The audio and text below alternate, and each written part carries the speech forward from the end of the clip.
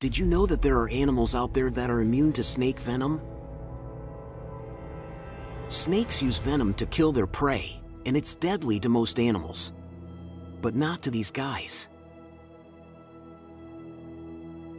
Meet the mighty mongoose and the honey badger. So, why are they immune? It all comes down to a molecule called acetylcholine. Acetylcholine is a neurotransmitter that tells your muscles to contract. When a snake bites an animal, its venom floods the body with acetylcholine, causing paralysis and eventually death.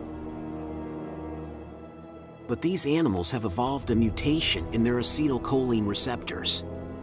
This mutation prevents the venom from binding to their receptors, so their muscles don't contract and they remain unharmed.